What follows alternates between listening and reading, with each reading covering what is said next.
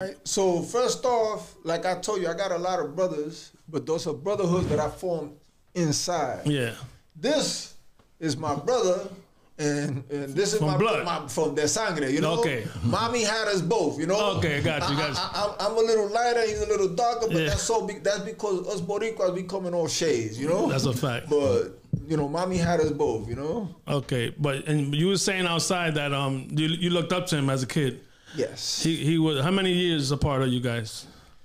8. Yeah. And that means a lot, because when you're 10 and he's 18, yeah, it means a it's lot. like, you know, you can't go to the clubs with him. You can't do shit. You know what I mean? You hear me? But we used to get him in. We used to get him in somehow. He used to get us in. But like I told you before, like growing up, you know, all you know, my little comrades that we grew up together in the street, right? Yeah. Right, you know, en ese tiempo era yo, Chiqui, Eddy, Little Paulie, Can Do. Yeah. So all of us growing up, we looked up to this bum right here. You know what I'm saying? He was the older one. He was older than us, but he was, you know, at his time he was doing him. Yeah. Es más, todavía ahora he gets mad respect all over Southern Boulevard, Cypress, right? So we looked up to him, we followed him around, you know what I'm saying? And we waited till he went out dancing, and he used to have his mini bikes and all that shit there. Que era en ese tiempo, we used to just take him and go cruising, you know? And we used to wear his British walkers y todo, and then try to, you know, clean them up and shit, or put them back when he didn't notice, you know? Yeah. Hey man, we all, you know what? It's a beautiful thing, you know. To just have mentors, you know. Eddie, I have a question for you. He was explaining. He grew up in, well, he said 80. So for you probably was out there with 75. You know what I'm saying? Yeah. In the 70s. What was the Bronx like? You know, I asked him the same question, but I'm at, because you got a more time. What was that like? You know, Cypress and Southern Boulevard and Longfellow and that area. In those days, you know, and your time that you started, you know, hanging out and in the streets. Well, we started hanging out and trying to make some dollars. You know, we was young at that time, by opening the trucks. That's what he said. That was the first step. That was the graduation. Yeah, that was like back in like 74, 75, 76, around there, and Pitos and Chiqui, they used to watch us. They was younger, but you know, my crew, when we used to hit the trucks, it was like for the hood.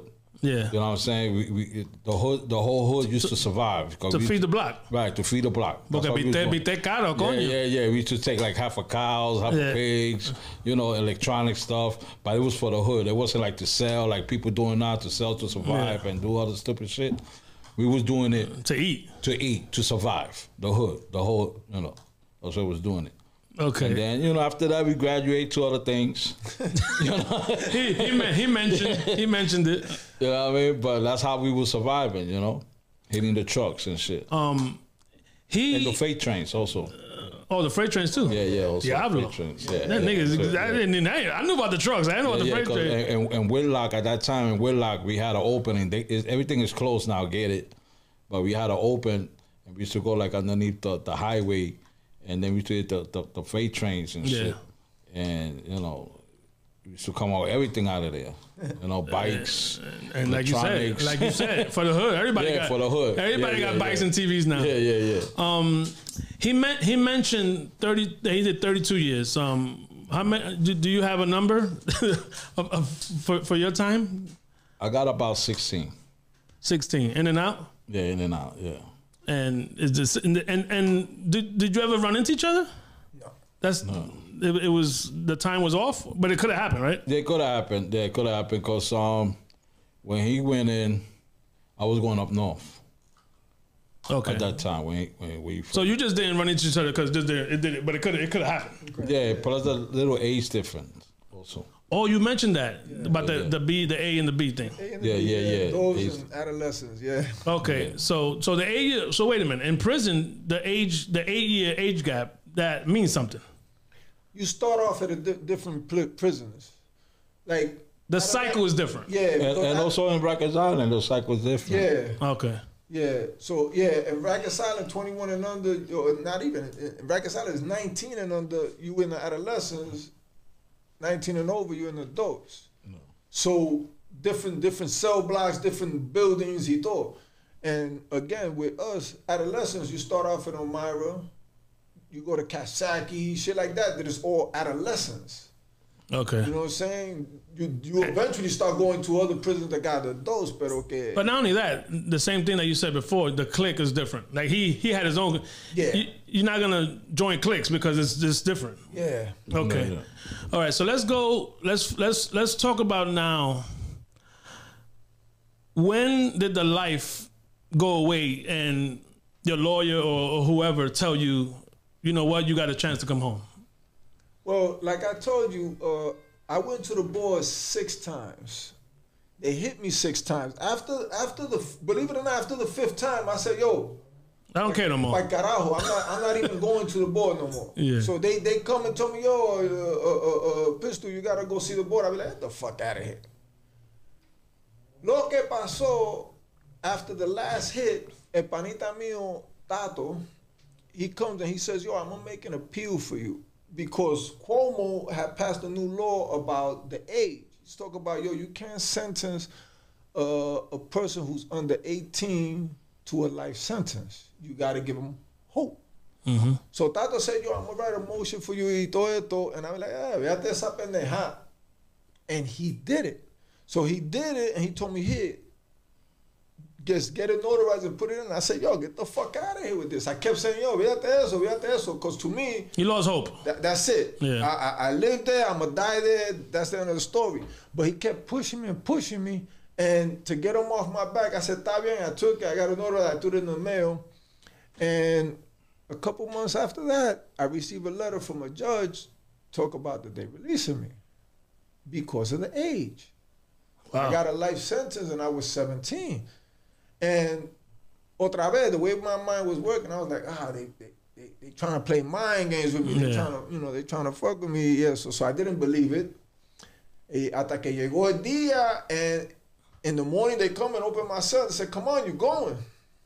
Home? Yeah, I'm going home. So again, I'm still like skeptical. So I come out and I tell panita mío that's on the company, the house gang. I said, listen, if I don't come back, give my whole cell to Tato. Y me voy para adelante. They put me in the front of, the jail, in the bullpen. They kept me there for a couple of hours. So now I said, I knew they was messing with me. But after about 3 hours, they opened the door and said, yo, salpica por ahí. So when I got out and I'm in the front of the jail, then I said, wait a minute, this shit is real. You know what I'm saying? And it was that fast? It was that fast. Do they give you a fucking bus pass or a token, anything? They gave me $40. And you got to get home from where? If I from Greenhaven, I was in Greenhaven. They gave me. That's Connecticut? What is that? No, it's upstate New York. It's an upstate. It's a mission to get back to. So yeah, it was a mission. But believe it or not, my daughter showed up to pick me up. Oh, so she knew. She knew. She believed it and I didn't. Oh, well, you in communication. Yeah, I told her. I said, yo, these people talk about that they're gonna let me go. I had doubts. My daughter showed up. She showed up and she picked me up in a car and she was waiting outside. And I hugged my daughter and I said, yo, let's get the fuck out of here. Before they changed their mind, you know what I'm saying? Yo, that's crazy. And I ain't looked back since, man. I ain't looked back since. Wow, that's and you telling me, I don't fucking believe it. I'm like, they're gonna come get you, bro.